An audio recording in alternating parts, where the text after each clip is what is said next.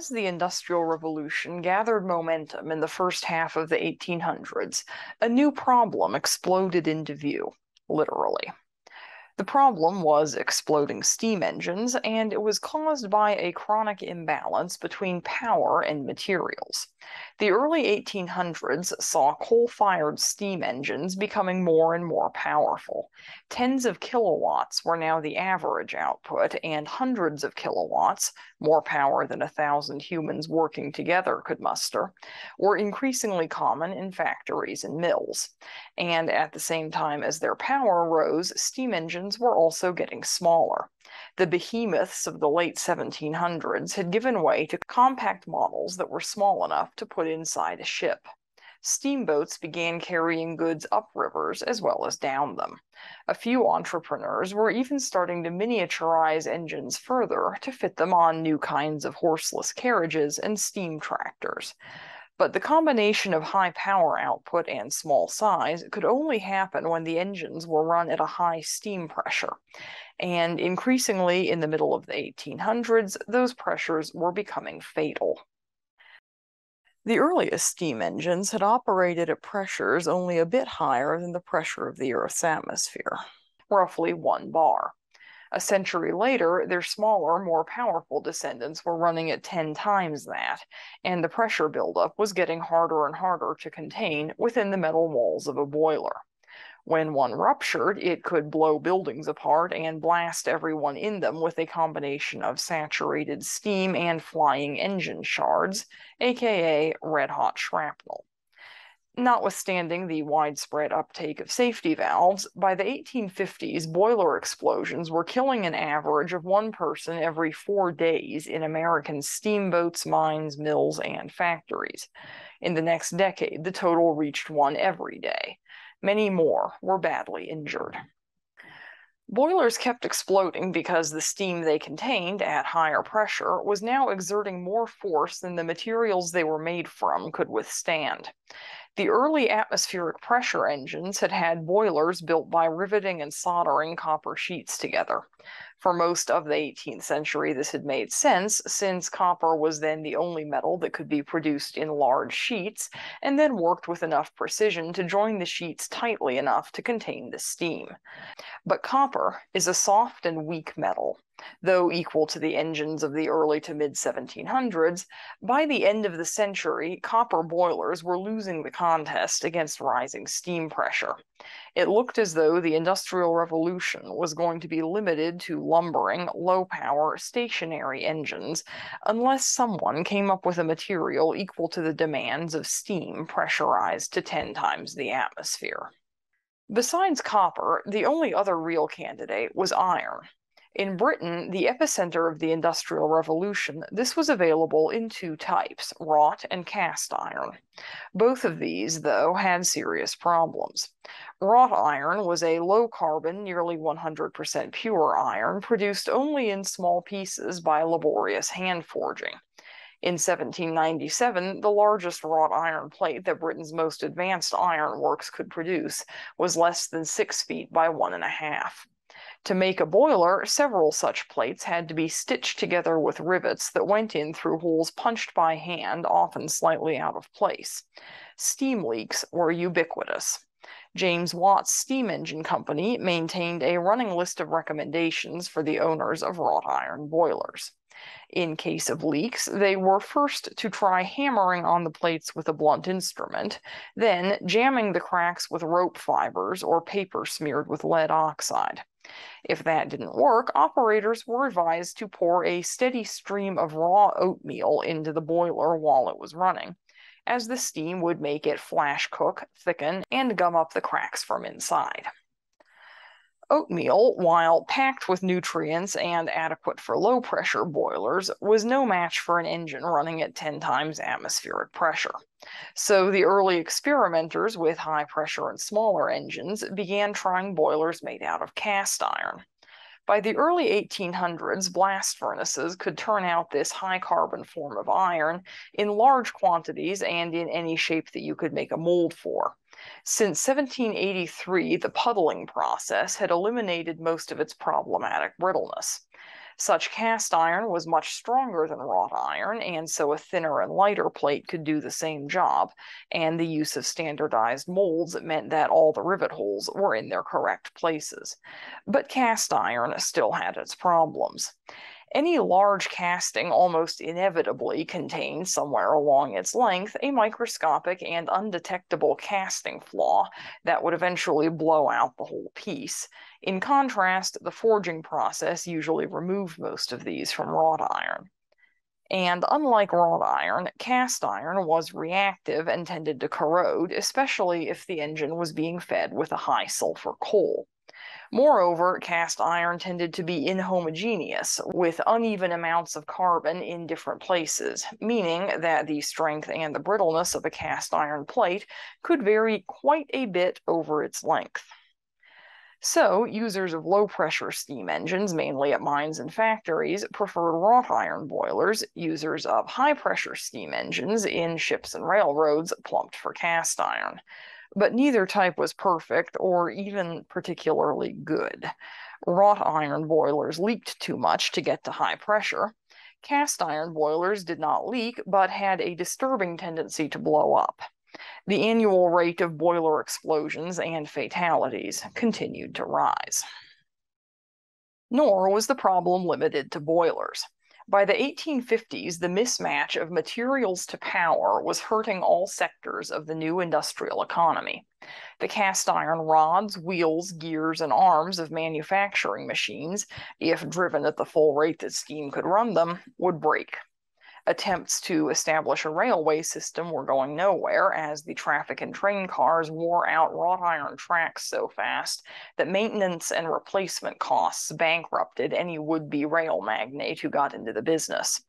And armies across the industrialized world were becoming more and more frustrated with the lack of advancement in the iron used in guns and armor, which, like boilerplates, were too often overmatched by the explosive energy they had to contain.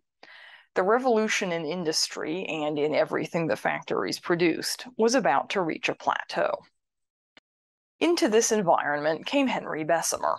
Born in 1813 to a British metalsmith specializing in printer's type, Bessemer was a man with a definite eye for metals.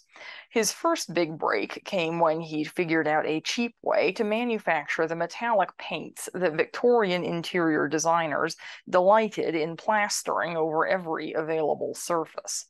The invention broke what had been a German monopoly on such gilt paint, resulting at one point in Bessemer's outcompeted rivals having him arrested and deported from Nuremberg while vacationing there.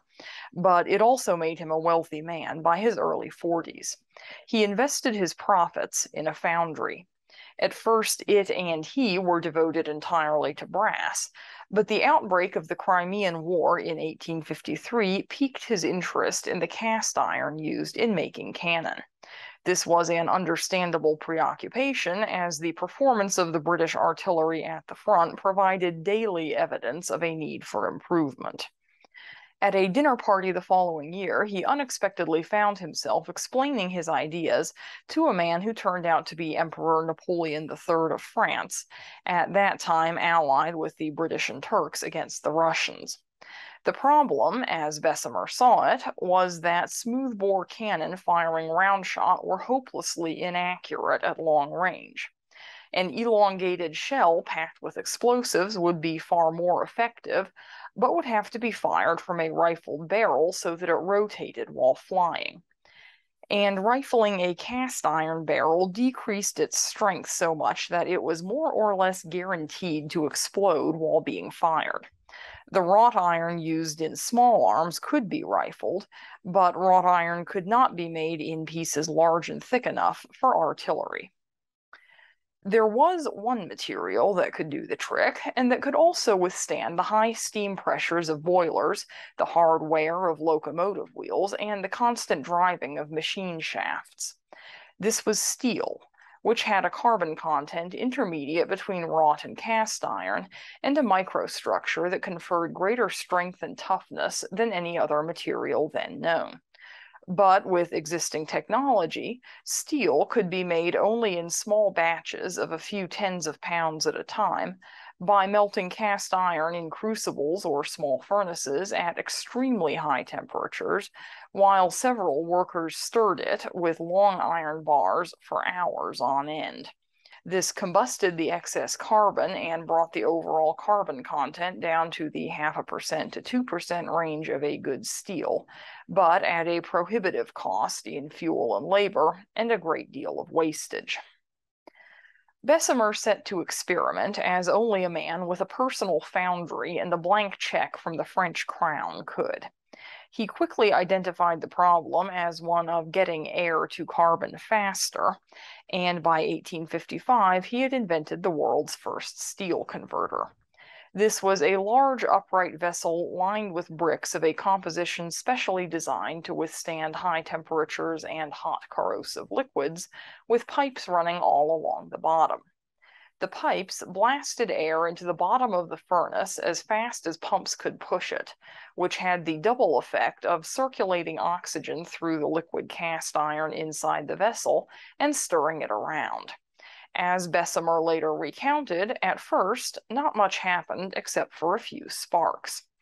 But after about 10 minutes, the top of the converter suddenly began to emit a voluminous white flame, followed by a succession of mild explosions that showered the area with red-hot ejecta. Fearing that this miniature volcano would set the roof on fire, Bessemer and the workers attempted to turn off the air blast, but couldn't get close enough to do it. Fortunately for the roof and Bessemer, the flames died down in about 10 minutes, and the liquid metal tapped out of the converter cooled into a solid 600-pound ingot.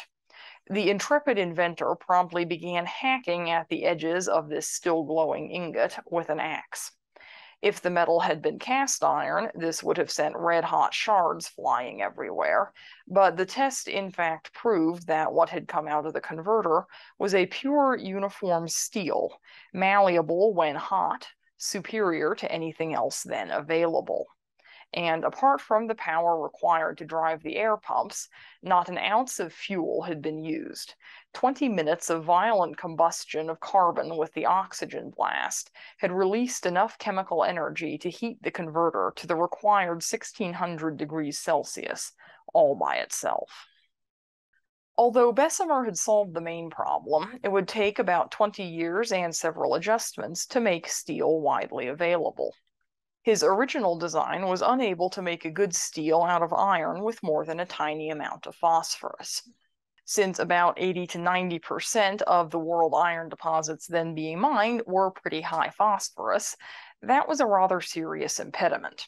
It was overcome in 1870 when two cousins, Sidney Thomas and Percy Gilchrist, discovered that the lining of the Bessemer converter, if made from carbonate instead of silicate-based bricks, would absorb phosphorus from the liquid steel.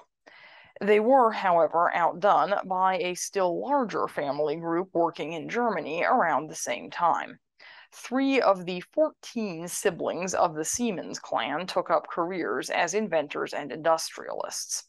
Though the electric shaver was clearly not one of their developments, Werner, Wilhelm, and Friedrich Siemens among them invented the electrodynamic generator, a new type of telegraph, an international company that still bears their name, and most importantly for our purposes, the heat exchanger.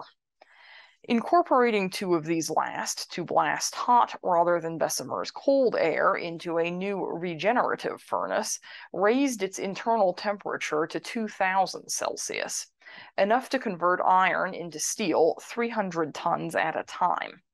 Some or even most of their design may actually have been developed by the Martin father and son steelmaking team working in France, but the point is the resulting furnace could make a good steel out of practically any type of iron, including cast iron with any amount of phosphorus and scrap iron.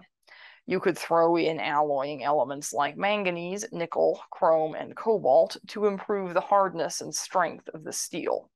For the first time, large-scale recycling, as well as primary production of iron and steel, was possible. By 1900, Bessemer and Thomas converters had seen their peak use, and the Siemens-Martin open hearth process was on its way to dominating 90% of the world's steel market. Since the 1870s, steel production had risen exponentially, and its price had fallen to a fraction of what it had been only a few decades earlier. For the first time in history, it was possible to cast large objects out of steel, multiple tons at a time, quickly, cheaply, and with whatever ratio of alloying elements was appropriate. The result was a material far stronger, tougher, and harder than anything that could be made before, and it opened up possibilities undreamt of. The I-beam was invented, and tall buildings became steel frames with glass and stone sides hung on them, the ancestors of today's skyscrapers. Superheated steam, at pressures never seen on Earth till then, began to drive steam engines. It became possible to build one small enough but powerful enough to pull a train. Railroads proliferated, bringing people and goods further and faster than ever before on tracks made from hardy steel. The small ironclad vessel gave way to the steel-armored, steam-powered battleship. New alloys strengthened steel gun barrels and shells and hardened steel armor.